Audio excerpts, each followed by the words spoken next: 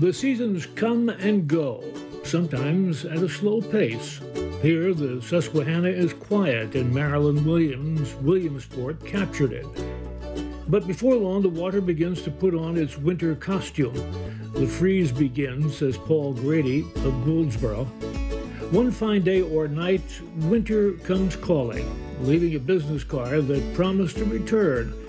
Frank Saponsic read it loud and clear at Dutchman Falls. And the gall.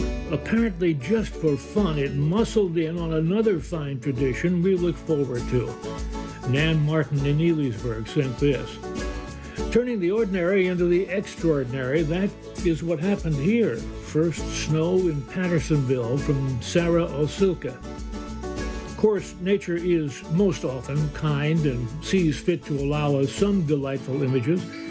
A frosty morning from Joe Brown in Susquehanna County. Interesting colors here from Jen Allen behind Sacred Heart of Mary Church in German.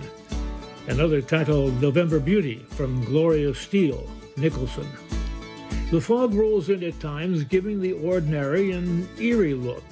This sunset with a touch of fog from Diana Oakley, Hop Bottom. Snow looking a bit like fog, but allowing the sun to peek out. This is from Vicky Buck, Grenoble. If you don't mind the cold, there are still some family gatherings around. Kim Fetterman in Ringtown caught this gathering. And still a chance for some last-minute winter preparation. Cynthia Rott of Catawissa sent this. Here, we'll zoom in a little on this leaf sculpture. Diane Marshman of New Milford caught this bluebird she believes was checking out nesting boxes in anticipation of next spring. Wow. Good to think as far ahead as you can, I suppose. See it, save it, send it on in to the PhotoLink Library. See you next time. I'm Mike Stevens.